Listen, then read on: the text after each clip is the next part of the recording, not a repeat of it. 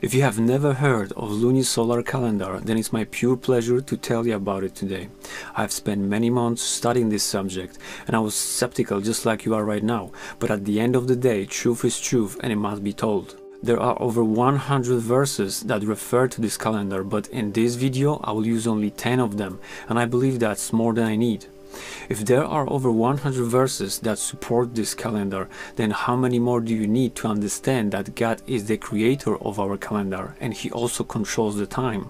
These 10 verses that I mentioned come from 9 different books of the Bible, so that you can see that this calendar is consistent from Genesis to Revelation and it does not change, just like our God. What we cannot say about our man-made pagan unbiblical calendar that has been manipulated multiple times and is still far from perfect. Anyway, let me analyze our 10 verses. Our first verse is located at the very beginning of the Bible and talks about the basics. And God said, "Let there be lights in the firmament of the heaven to divide the day from the night, and let them be for signs and for seasons and for days and years." Just from this verse alone we can build an entire biblical calendar. As you can see, the sun and the moon have been created to be observed and used to count the time. So let's break it down. The job of the moon is to show us the length of the weeks and months, and the job of the sun is to show us the length of the days and years. So the main rule says observation over calculation. And even the Merriam-Webster dictionary states that a month is a measure of time corresponding nearly to the period of the moon's revolution and amounting to approximately 4 weeks or 30 days or 1/12 of a year. But let's go back to our verse. Generally, there are 7 biblical units of time. Number 7 is not a coincidence here. As I showed you before, the moon is for the weeks and months, and the sun is for the days and years. And basically that's all you need to count the time. How do I know this? Because God showed us the same pattern in the very beginning of the Holy Bible. Days and years are easy to understand, but signs and seasons need more explanation. The same Hebrew word for signs can be found in the next book and explains what exactly a sign is. It is a sign between me and the children of Israel forever.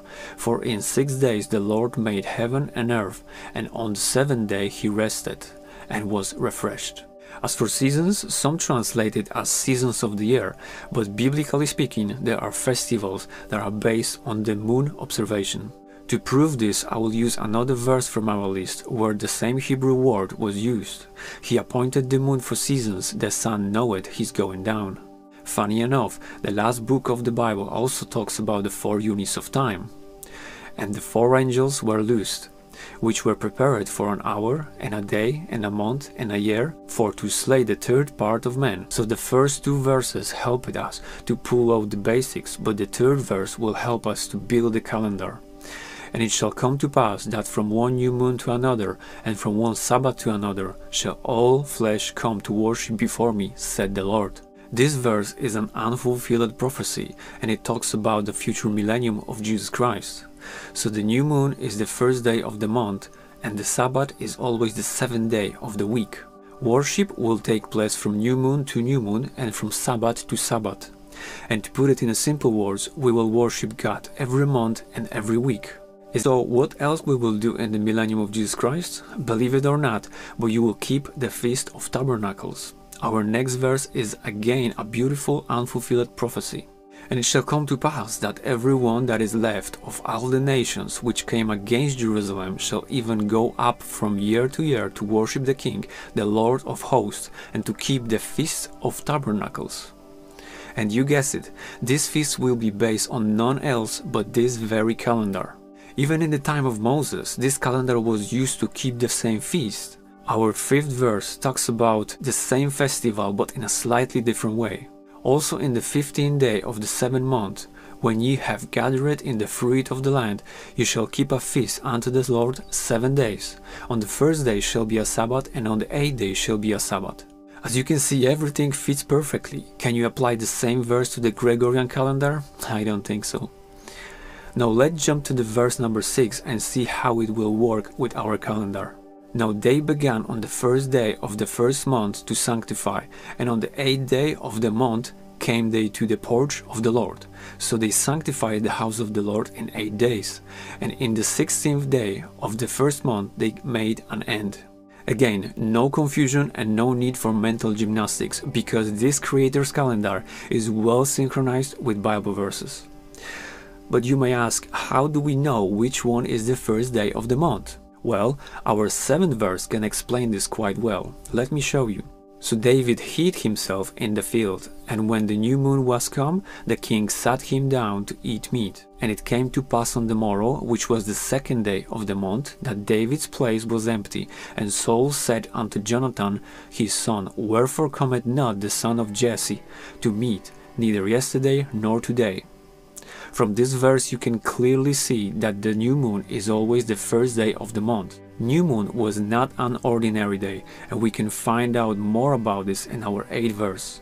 Blow up the trumpet in the new moon, in the time appointed, on the solemn feast day. This trumpet could also be heard on the full moon, which is here translated as time appointed. And according to some scholars, that was most likely the first day of the Feast of Tabernacles, or Feast of Passover. So was there a big difference between the new moon and a Sabbath? Well, not really. Our 9th verse explained that both of these days were very important to our God. Thus said the Lord God, the gate of the inner court that looketh toward the east shall be shut the 6 working days, but on the Sabbath it shall be opened, and in the day of the new moon it shall be opened. Both new moon and Sabbath were special days on God's calendar, and any type of business activity were forbidden, which you can read more about from the book of Amos, chapter 8, verse 5. And finally, our last verse, which for some reasons is quite problematic and difficult to explain. And it came to pass on the 2nd Sabbath after the first, that he went through the cornfields, and his disciples plucked the ears of corn and did eat, rubbing them in their hands. I would like you to focus on the words marked in red. As you can see from the Interlinear Bible, they are correctly translated in KJV. But because these words don't fit the Gregorian calendar, some translators decided to change the meaning of this verse. And we can see that, for example, in the most corrupted Bible of our times, which is obviously NIV. But not only NIV got it wrong, so make sure that you have the correct Bible. So what exactly does the 2nd Sabbath after the first mean? Biblical scholars have few theories that can explain this mysterious verse. The first Sabbath of the 2nd month of the Jewish year, the first Sabbath after the 2nd day of the Passover, the first Sabbath in the 2nd year of the sabbatical cycle of 7 years, the first Sabbath of the 2nd half of the civil Jewish year, the 2nd Sabbath of the Feast of Pentecost. As for me, I like to keep things simple, so in my humble opinion, 2nd Sabbath after the first means 2nd Sabbath after the first. But whatever this verse means doesn't change the fact that it can only be applied to God's calendar, and that's what matters here. So here you go, biblical calendar, made by God and craftily changed by man. But I'm not worried about this much, because there are over 100 verses that support this calendar and none that support Gregorian.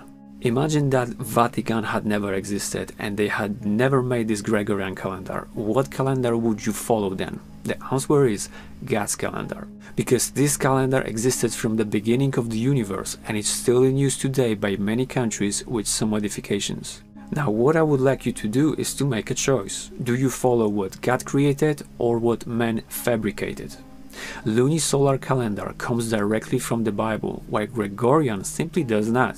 Biblical calendar is based on moon and sun, but Gregorian calendar is only synchronized with the sun. Biblical month has 29 or 30 days, but Gregorian month can have up to 4 different lengths. Lunar month always starts from new moon, while first day of the month in pagan calendar is based on nothing.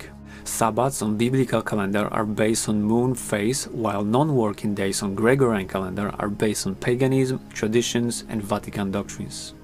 Majority of days and months on lunisolar calendar were numbered, while Gregorian calendar adopted names for all days and months which came from either pagan gods, festivals, emperors or names of the planets. All the 7 biblical festivals are well synchronized with the lunisolar calendar, but on the Gregorian they cannot be tracked, so Vatican created their own fake happy days. And the last reason why you should reject Gregorian calendar is that this calendar will be completely destroyed in the millennium of Jesus Christ, while lunisolar will be restored.